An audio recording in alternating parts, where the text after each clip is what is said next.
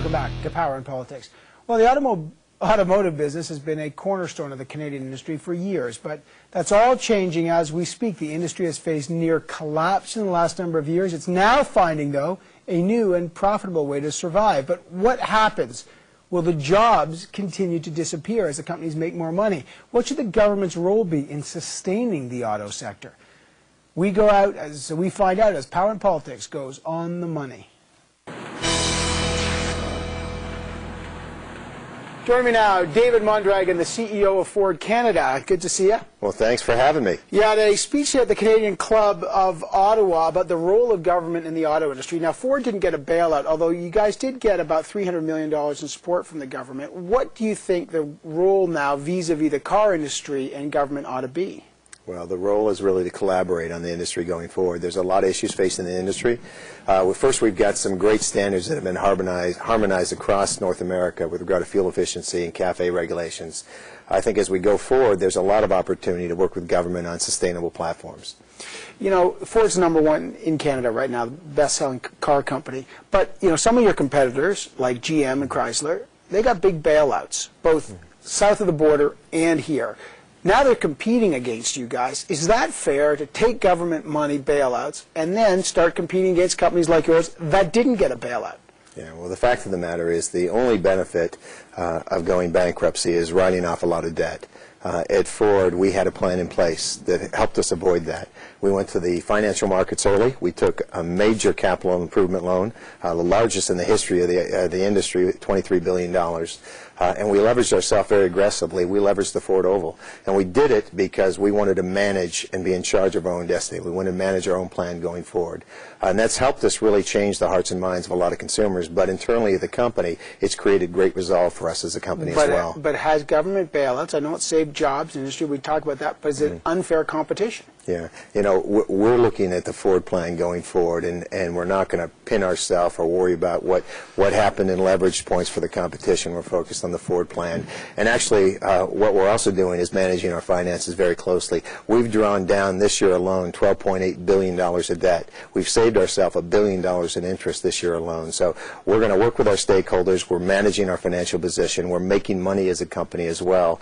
And so we feel good about the Ford plan. All right, now let me just show our viewers here, talk about increasing car sales. There's big incentives, and I don't know how good those are for the business. They're certainly good for consumers. But Ford, out of the big three automaker sales, I want to show you Ford. It's got a 20% increase. We've got GM at 27% and Chrysler at 28% growth.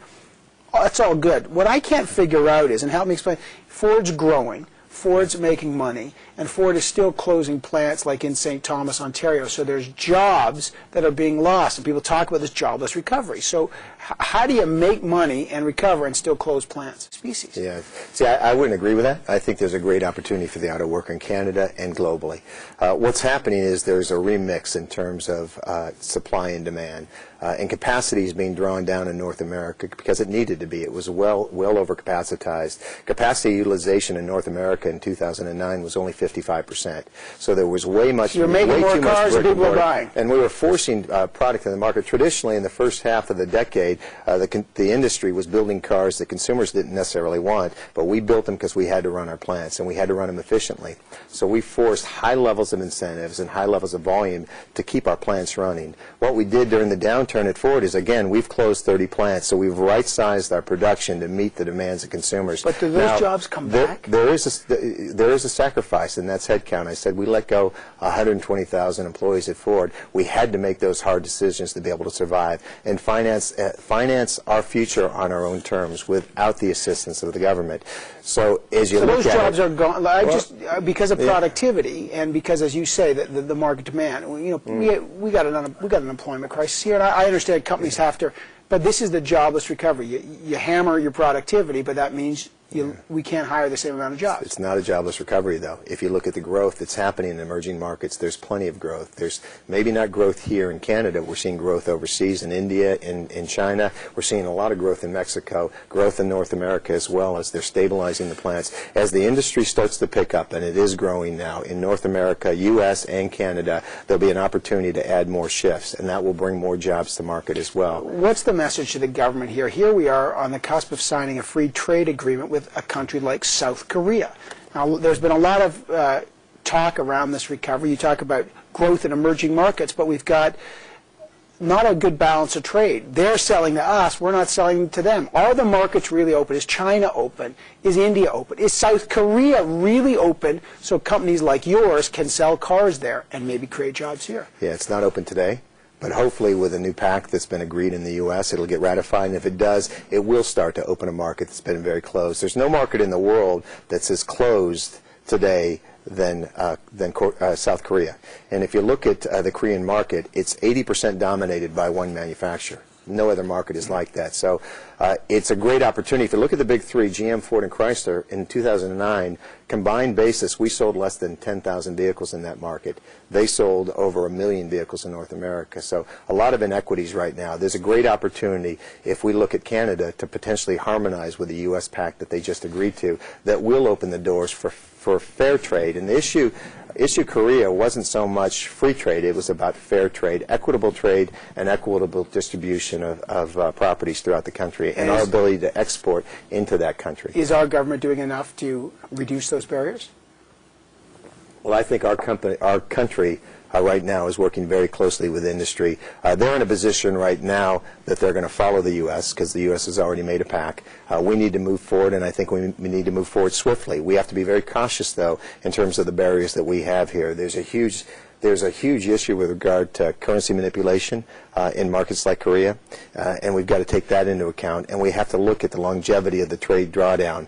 And if there is going to be an agreement in a pact in Canada, we think it should have a similar accord to the U.S. with a 10-year drawdown. I got one last question, and I know I'm focusing on jobs because that's a key political issue. You know, when Ford gets $300 million from the government, but not bailout money, but support, what more can be done to keep manufacturing jobs here in Canada? I know you talk about the growth overseas, but people say, look, you can pay a worker in Mexico or in South Korea or in India and China a lot less money than a Canadian auto worker.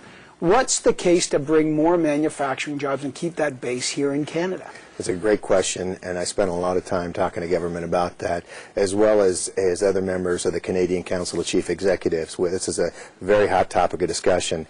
If you look at manufacturing as a percent of GDP in Canada, and it is declining, you're right. It's down from about 20% a decade ago to about 12% in Canada. That's right. In the U.S., it's down from about 19% to 11%. So the U.S. has taken some very aggressive stances, and the Obama administration has put a lot of money behind growing the middle class and growing the manufacturing percent of GDP. They're going to not only stabilize, but they're going to grow that footprint going forward. I'm very concerned in Canada, though, it's going to continue to deteriorate, and it'll draw itself down to single digits if we don't get much more aggressive as a country to incentivize not only companies and investments. So what's the incentive? It's upfront incentive is what I think we need to have. Like lower tax to bring? Lower tax helps for Canadian investment. It's not so much an impetus for U.S. investment in Canada, although it is helpful. What we need to have is upfront seed money to be able to put plants in place. Look, the Canadian dollar is now close to parity. That's an issue because most of our infrastructure, most of our wages and our pensions are based on an 80-cent dollar. So we do pay a premium here for high dollar workforce. Is tough. High dollar is difficult, especially when you're exporting the majority of your vehicles. And we export, again, 90% of our vehicles into these other markets. So we are set up, and our infrastructure is set up for a lower dollar, an 80-cent dollar, let's say.